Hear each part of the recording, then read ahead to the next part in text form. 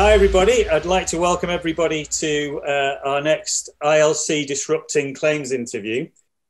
We're absolutely thrilled to have Christine Matthews with us today, who is the head of claims at Bought by Many. We're thrilled for a number of reasons. It's the first time at ILC we've explored the world of pet claims, but actually more so because we've managed to persuade Christine to come to talk to us about Bought by Many, because they really have taken the pet insurance world by storm, and also are changing the shape of personal lines insurance in mine and many other people's views. I think personal lines and pet insurance particularly, but personal lines insurance generally has been, as far as claims is concerned, a kind of a price and sales led thing, and claims has been damage limitation, whereas Bought by Many are very much making it a customer and service led proposition. And so I think there's a huge amount we can learn from what these very clever guys are doing. And actually, I did notice that at the back end of last week, Christine, that you guys won the Best Pet Insurer at Insurance Choice Awards. So the recognition's coming thick and fast. And we got the Innovation Award as well. So well, perfect, absolutely perfect. The right arena for us to be talking in terms of claims tech and new thinking as well. And brilliant. I guess you've had a long career. I'll stop talking very quickly in a second. But you've had a long career and an eminent career in insurance claims with some big jobs at some big companies. What attracted you to Bought by Many? And what's impressed you most about the business since you joined them? Yeah, okay. So, hi, everyone. I'm not sure I like the bit where you go and emphasise long too many times, Stuart. But anyway, yes, I've done over 30 years in claims, all personal lines. And I think probably two main sort of big corporates, very different than Bought by Many. And I think when I first started looking, I was looking for something that was different than the corporate, and Bought by Many most definitely is. So some of the big corporates I've worked for, we talk about being customer-centric all the time, but actually our main sort of discussion topics are always loss ratios and OPEX, not really the customer. Sometimes the customer just used to come in at the end of the meeting if you had a few minutes spare. So it was quite different. And when I started looking at Bought by Many, they really had truly different customer statements. And I've been with Bought by Many for just over 2 years now, and it's all true. It truly is a different customer-centric company. So we still look at loss ratios, we still look at OPEX, but nowhere near to the level as other companies that I work for. It's real. It's all about customers. It's all about trying to understand and help them when they really need what they bought their insurance for, really, just to deliver that customer promise. And we're always looking for ways of trying to improve that customer journey. We try to reduce our declinatures. We sort of really listen. We get a lot of customer feedback, and we adapt and change the sort of policy covers where we can. And being at Bought by Many means, one, you talk about customer an awful lot, and two, you can quickly change it. So if something's not liked, and we know that customers change their expectations quite regularly, we can move quite fast with that as well. So it's been fantastic, yeah. So the one thing I picked up there, Christine, was we're trying to reduce our declinatures, which I guess it's not something that you readily hear at being at the heart of someone's culture. How does that play out? What's that all about?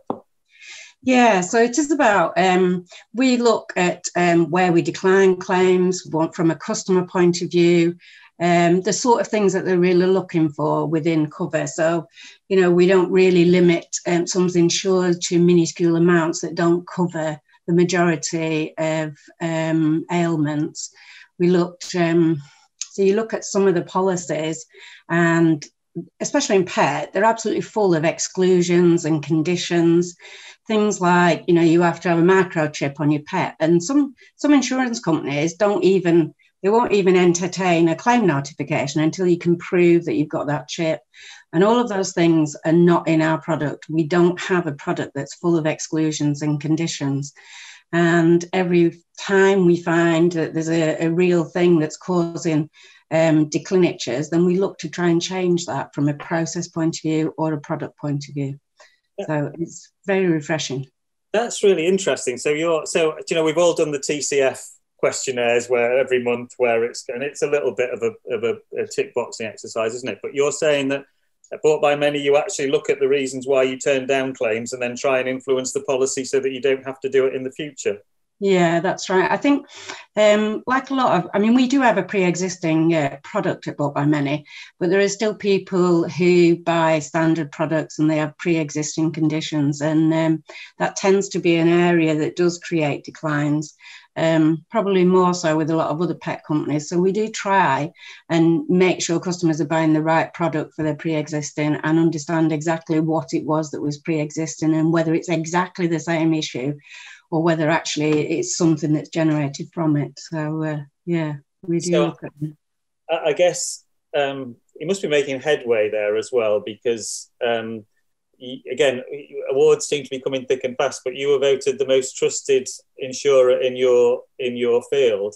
And I guess trust in pet insurance is absolutely critical because actually pets are our absolute, when we have pet, they are a member of the family. It's like insuring the children. So probably the emotive tie to a pet is greater than it is with any other personal lines product.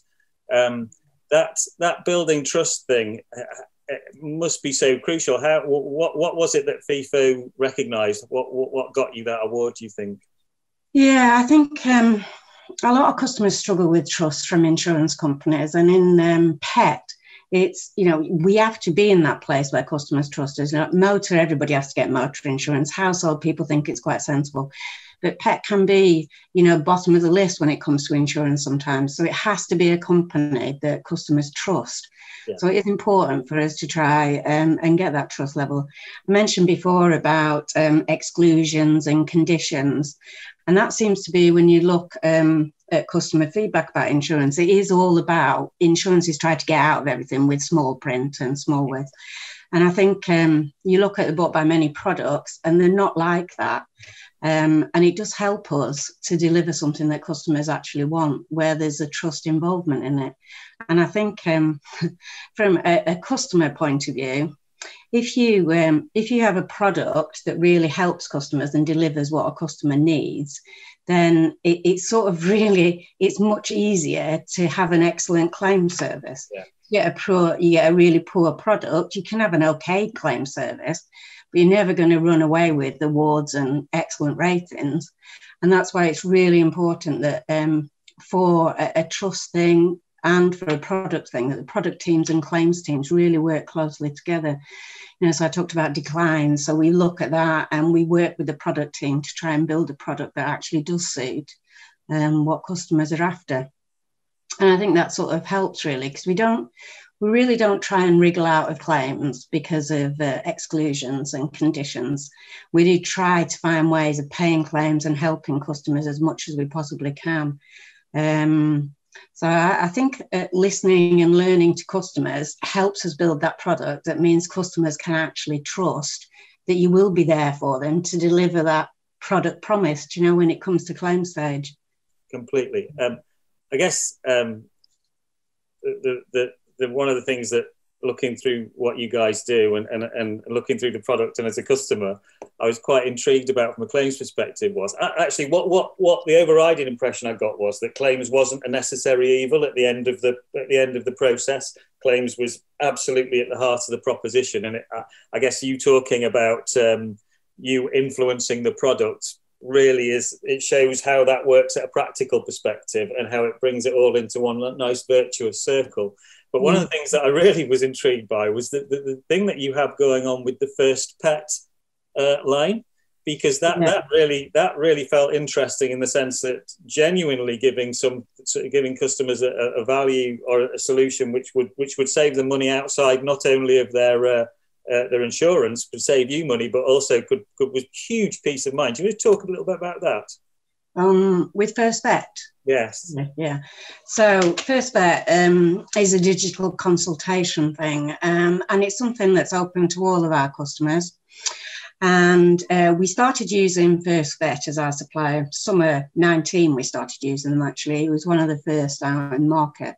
And First Vet is a practical solution and a really quick solution for customers. So if they see something, they're worried about the pet, might not absolutely be thinking, yeah, it's definitely, I need to go and see a vet, but they can ring First Vet and they'll get an appointment with a vet.